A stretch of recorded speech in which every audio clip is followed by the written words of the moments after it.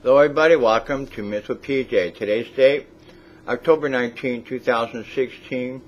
Our words for discussion is uncorruptible or incorruptible.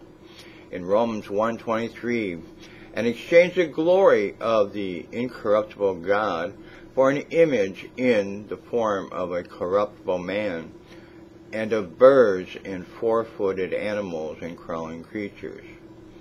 In 1 Peter 1:23, for you have been born again, not of seed which is perishable, but imperishable, that is through the living and enduring Word of God.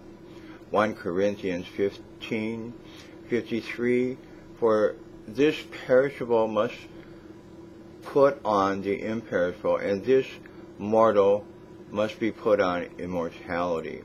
1 Peter 1:4, to obtain an inheritance which is imperishable and undefiled, and will not fade away, reserved in heaven for you.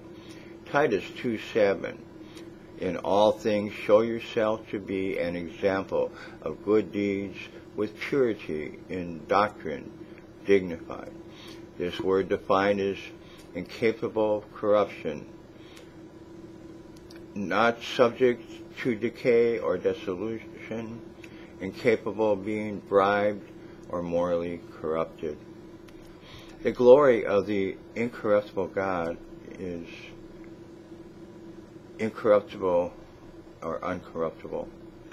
When we are incorruptible, the undefiled will fade away, and heaven is reserved for you. Sometimes our good deeds may be corruptible because they are missing Jesus Christ in our life.